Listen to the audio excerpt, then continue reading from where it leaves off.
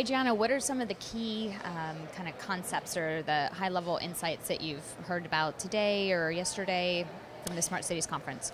Yeah, I think it's been really exciting to see all of the different innovative partners that have been contributing. So obviously I have a bias, I work for AT&T, and so we've been doing a lot of great work in this space, but also to see the different partners like Cisco, Hewlett-Packard, and how they're contributing to the whole ecosystem and really understanding the message that's being reinforced over and over, not only from the industry partners, but from the cities themselves, that it really is an ecosystem, and it takes a huge partnership to get things done in a quick way. And I've heard a lot that Smart Cities is really kind of that opportunity for people who have never really worked together. I heard this last week in Dallas that a few years ago they're seen as competitors who would never talk to each other, and now there's a new sense of collaboration because this space is so new and everyone's trying to figure it out and trying to catch up to what's happening around the world. Yeah, for sure, and I think that that's really how everybody's really understanding that that's how you're going to be successful,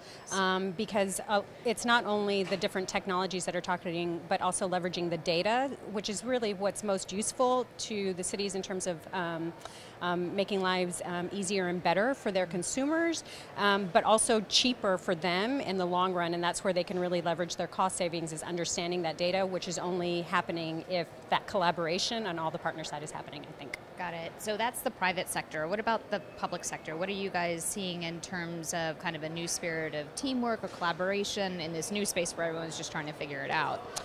Yeah, I think folks are really excited. I think the cities in particular are really trying to get a handle on how to make this move quicker. From our perspective, it's really important to talk about the permitting processes and things like that are really critical to build the network infrastructure that everything runs on, and it needs to be built as quickly as as the smart cities technologies are innovating. Got it. And so I think we're hopeful in those conversations and having those happen.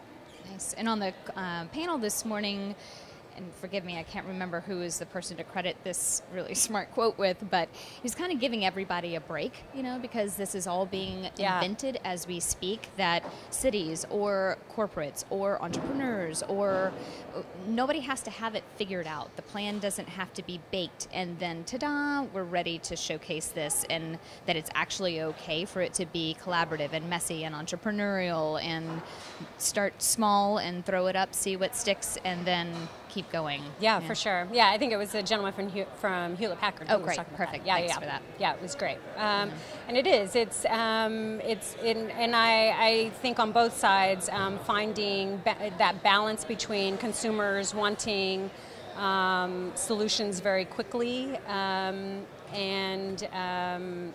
governments that tend not to move that quick along with it.